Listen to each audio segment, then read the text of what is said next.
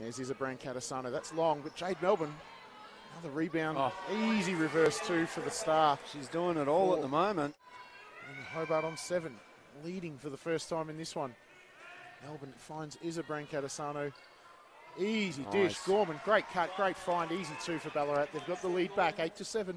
Tompkins steps into the three, no problem. Macaulay, good rebound. Strong play, can't finish. Rinaldi with the block from behind. Might be her first block of the year. Nice finish. Start hitting that outside J. Just opens up so much. Oh, wow, this is a terrible pass. Melbourne picked again. it off easy. Melbourne, wow. That's a quality finish. Yeah, put Charlotte Brancatasano in the hoop a little bit there. Rinaldi, she loves that spot. Top of the key. Bang! A 15-point lead here to the Miners. 31-16. A little under a minute played in the second quarter as Gorman drains her first three of the evening. Collins out on the break. Kicks it out. Kuso steps into the three. Catch and shoot. Why drops not? It. Is that 2 from 2 for the night? Even 2-to-1 point ratio here. 6:42 to play in the second quarter at Selkirk Stadium. Oh, nice Gorman led Akuso with that pass. Wow. Great dish. Told Akuso where to go with the ball. She wants that ball down low too, Angela Tompkins. Absolutely. But great ball movement. Open look. Zoe Banks drops the corner three. Akuso now. Isabran Catasano drives on Macaulay. Great dish, and there she is again. Yeah.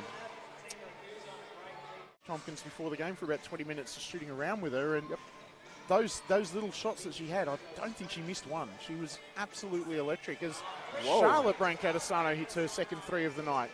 Here is Banks on the ball. Tompkins looking for it in the post. A good entry pass. Yeah, Eliza Vanderkamp checked into the game. Instant impact. Here's Melbourne. Wow. Just a miscommunication, and you can't give Jade Melbourne half a second. You don't just leave her so, wide open through the middle of the key. You go to the person with the ball as a rule.